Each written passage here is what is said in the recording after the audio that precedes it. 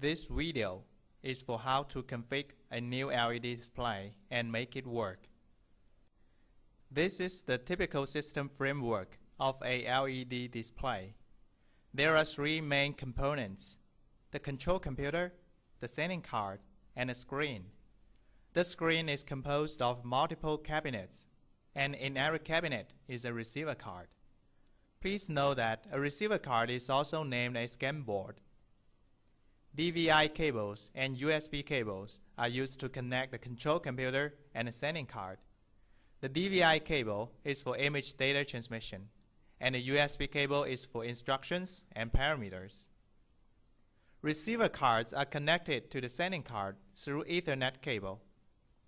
In this video, we are going to illustrate how to configure a LED display with 4 cabinets and make it work. In every cabinet, there is a receiver card. This is the receiver card in a cabinet. It is connected with the module through flat cables.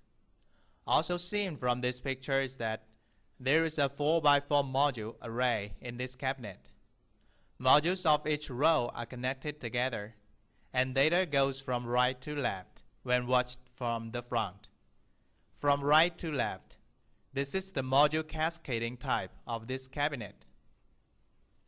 The pixel resolution of a module is 32 by 32, and that of a cabinet is 128 by 128. This picture shows how the 4 cabinets are connected together. Double-click the Nova LCT shortcut on the desktop to run Nova LCT. Select User Advanced Login to open the dialog for login.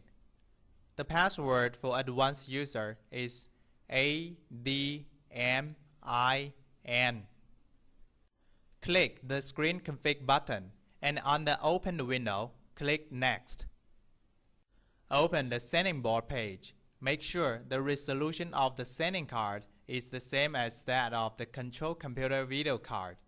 If they are not the same, reset the setting card resolution and set the setting board display mode panel.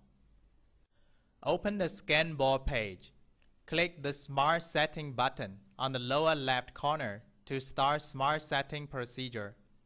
Select Option 1, Smart Setting on the pop-up dialog and click Next. Set the module parameters on this Smart Setting Step 1 page according to the fact. These include data type, IC type, and so on. Actual pixel is asking for the size of the module pixel array, and we know it is 32 by 32 as mentioned above. For scan type, if you don't know, just select Unknown. Set module in one scan board as 1 by 1. This is to tell the system we are going to configure the first module of the first cabinet of the screen. When the configuration through Smart Setting is finished, the control system will know all information required for controlling the modules. As mentioned above, the module cascading type of the cabinet is from right to left, so select right to left for the module cascading type here. Shown in the window at the lower left corner of this video is the screen we are configuring on. And now what we are looking at is the first module of the first cabinet of the screen.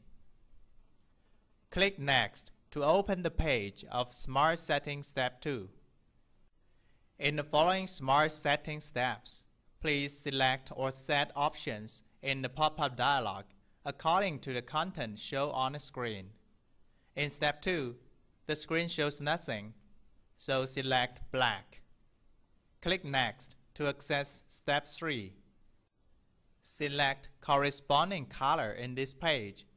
When finished, click Next. Finish settings on the page according to the number of light rows on this screen. The number of light rows now is 8, so set 8 and click Next. The number of light rows now is 1, so set 1. In this step, the Smart Setting Step 9, there will be a pixel blinking on the module we are working on. Click the corresponding grid according to the position of the blinking pixel.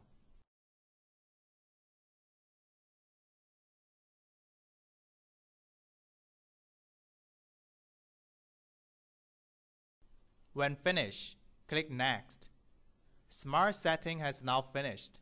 You may now save the settings to a file or just click Finish to finish Smart Setting procedure and return to Scan Board page. Now, we are going to do the settings for receiver cards. First, we set the size of the receiver card's pixel array. It is 128 by 128. Then, we select the grayscale and the gray mode. This is accelerate rate. The larger the accelerate rate is, the higher the visual refresh rate of the screen will be. After the refresh rate is set, the pixel array width of the scan board turns red. This means the settings are out of the ability of the control system. Lower the refresh rate or increase data clock can solve this problem. Here, we increase the data clock. Default settings for other parameters are good. They don't need to be changed. Click Send to HW button. In a pop-up dialog, select All Scan Board and click Send. Settings done above will be sent to all receiver cards. And receiver card setting is now finished. Let's look at the screen now. Each of the 4 cabinets is able to show images, but there are blinking color blocks.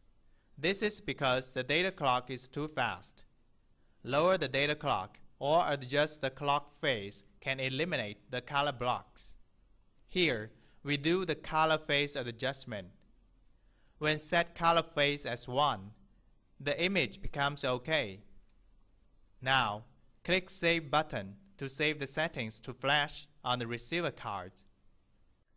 Open the screen configuration page. Click the Config button on the upper right corner to access the configuration page. Select Standard Screen. This is the standard screen configuration page. First, we select the sending card and Ethernet port that are connected to the screen. Then, we set the size of the scan board array. It is 2 by 2.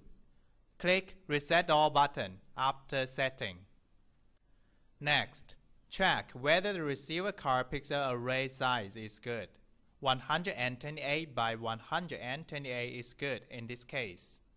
Next, click the receiver card one by one in order they are connected. Click Send to HW button to send the settings to the hardware. When the sending is finished, the screen is able to work.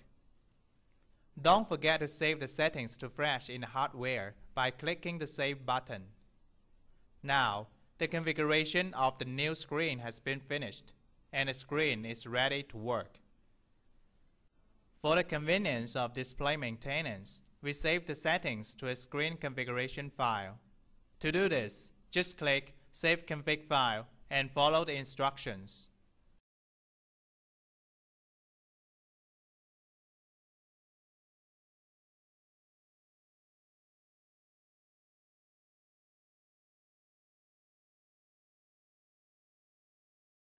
Now, we illustrate how to configure a display with a screen configuration file.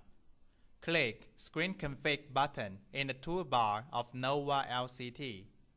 In the pop-up dialog, select Load Config File and specify the screen configuration file to be used. Then, click Next. When the loading is finished, the screen is ready to work.